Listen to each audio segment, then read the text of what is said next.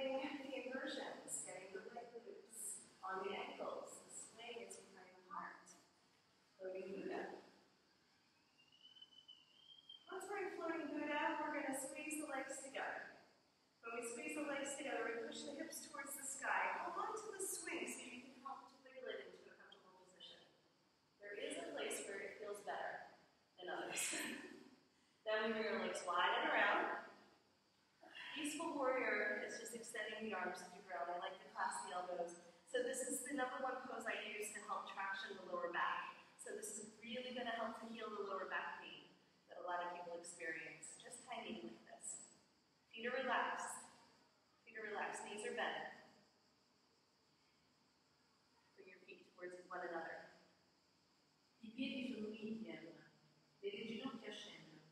Then reach up and grab for the leg loops in your hands. Get your feet out. Okay, make sure your feet are out. This isn't good, it's not going to work. Get the leg loops on the elbow creases. So we do the happy Buddha first. Remember, just clap.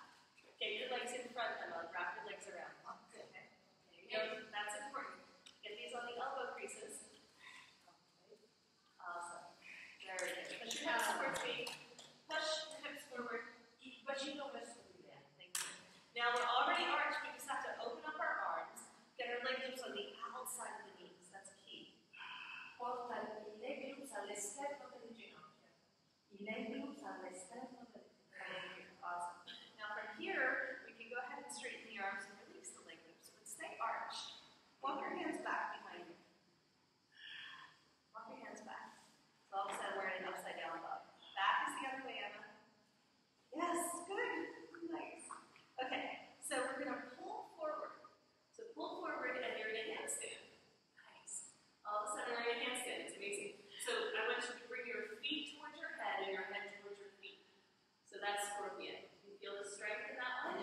It's really strong.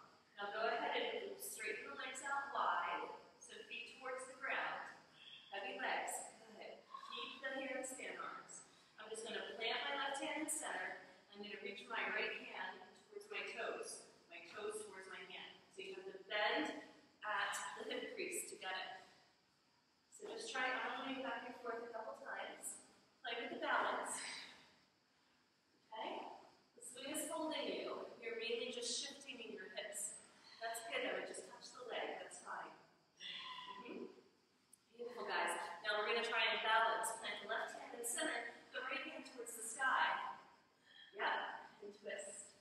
Twist with the other body. Keep the legs heavy. Yep. It can easily turn into an alley-oop if we're not careful. So balance.